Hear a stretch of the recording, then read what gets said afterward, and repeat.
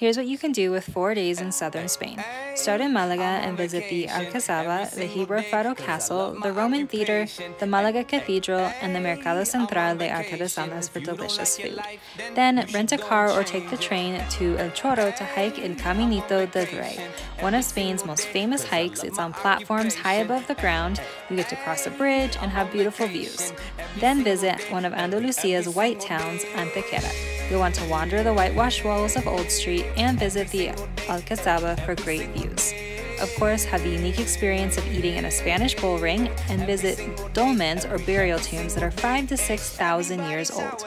Next, you'll visit Nerja, a coastal town with beautiful beaches and sunshine, and the Balcón de Europa, a beautiful viewpoint. You can also visit Frigiliana, another white town nearby.